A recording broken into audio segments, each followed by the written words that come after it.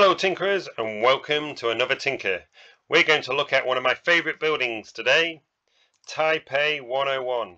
What a wonderful, cool building it is. So, how am I going to recreate that in TinkerCAD? First off, let's open up a brand new workspace and name my project Taipei 101. Gives me a great start. So let's look at the building itself. I've got these certain blocks. I've got a repeating pattern of these top blocks, and they're like sloped in, kind of like a top of a pyramid, but not as steep. So let's start with this main body today. Let's look for trying to recreate this rectangular shape with a slight curved outwards. So looking at my basic shapes, box won't do today, so going down I do have a pyramid. Now with this pyramid I could extend upwards, and then I could take off the top of it, and what would leave me would be a nice shape block. But I could also look at this shape. Now this shape doesn't look anything like the shape I want it to do, but what I've got up here is how many steps. Now my shape I'm looking for has 4 sides, so let's just take this down all the way to 4.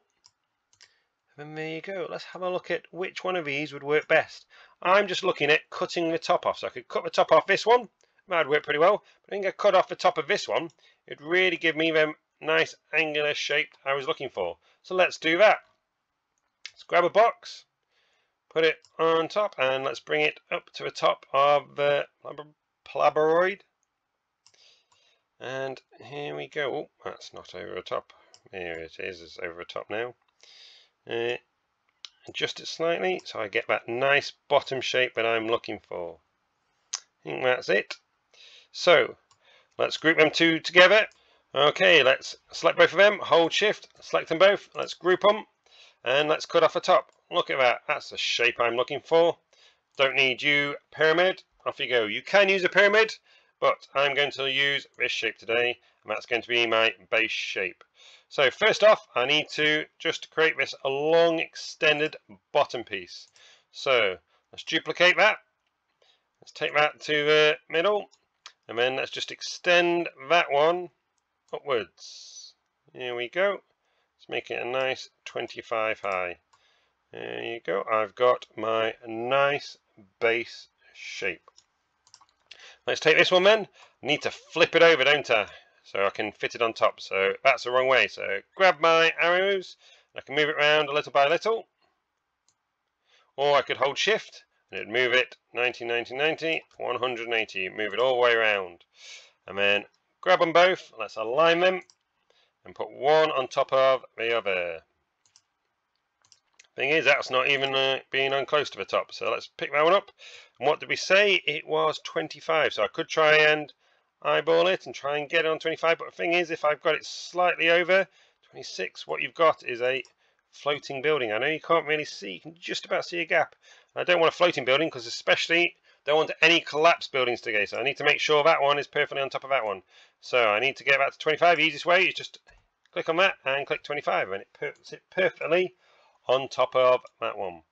And then from that point I know this one is 9 high, so let's make it nice and easy and make it 10. And then it's going to make my life easier stacking up these shapes, because I know 25 plus 10 is 35. So let's duplicate that one and move it up. I could move it up and try and get it perfectly. Oh, there you are, got it first time. Or I could click on that and do 35. So 35, next one. Duplicate. Up it goes. 45. Next one, 55. Oh, it's doing it for me now. Excellent. Next one, 65. So I've got 1, 2, 3, 4, 5 stacked. How many do I need to stack? Well, let's go back.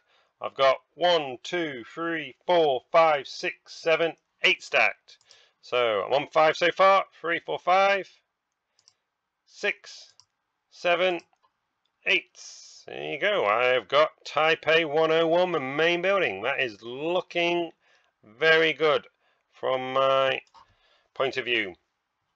So once I've got that one, I need to think about the next part, this little stack on top of Taipei 101. If I look at my drawing of it, it's basically one of those shapes, nice and thin, and then it's a cylinder, and then it's a spike. So, how am I going to do that? Well, let's take one of these shapes, let's duplicate it, and then let's bring it down. Whoops, so easy. Here we go. Make a mistake, and then let's bring it down to the floor. So, easiest way is just to click on that and click 0.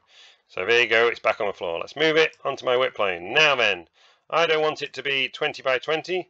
I need it to be nice and small. So let's think about this. Let's take it right down to 6 this way and 6 this way. There you go, I've got a nice little stack. Then I need my cylinder. So I need my cylinder. Thing is, that's a bit big for that one. So I brought that down 6 by 6. I want it to be slightly smaller. So let's take that down to 5 by 5. Let's see if they fit on together. Let's align them again. This align tool is very useful. Align that way, twist around. Always make sure you're looking at it from different angles. It's that way. Oh, that doesn't look right. So let's take it down even slightly further. Take it down to 4 by 4. Yeah, that's going to work for me, I think. Align again to make sure keep everything nicely aligned. It is coming out the bottom, so let's just move it up, because I only want it in the top part. I mean, that's a bit too long comparing it to my floor plan. It's only a little bit sticking out. The spike's a lot bigger, so just shrink it down. Here we go. Make it nice and neat. There you go. I've got a nice little bit there. And then let's duplicate that out again. Duplicate. And then this one, I want to make a nice little spike. So it's 4 by 4 at the moment. Let's take it all the way down to 2 by 2, and I've got a nice little spike in the middle. Bring that up. How big do I want my spike on the top? About that big. It's not aligned, so just bring them all together, align them again, one direction and the other direction, and then they're nicely on top. There you go, that's looking lovely for my spike on top. Grab them, let's group them all together. Got my group all together. Now I need to remember how high this is, don't I? That was 25 plus 10, 35, 45, 55, 65, 75, 85, 95, 105. Hopefully it's 105 high. Shall we try that? See if I can do my maths correctly. 105. And then if I bring them all together, grab it all, align this direction and this direction. Wow, we have got Taipei 101. Now then, there's only one other feature that I want to talk about, and if we look at our picture, is the cylinders running through. There's one cylinder that way and one cylinder that way. So how can I get them cylinders? Well, I've got a shape called a cylinder. Let's just group all these together. So I'm happy with that. If I'm happy with it, make sure it's all grouped. There we go. So I need my cylinders running through my building. Okay, take my cylinder, and then I'm going to first off shrink it down. So I'm going to take it down all the way down to, I reckon, 6 by 6. Does that work?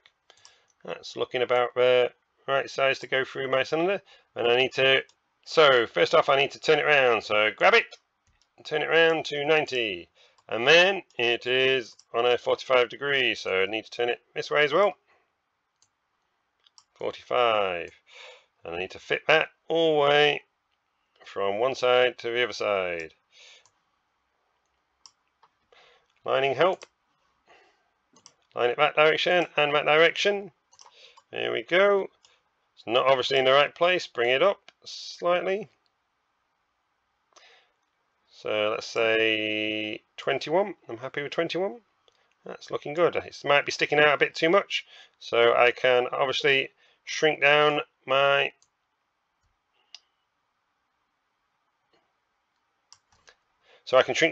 cylinder.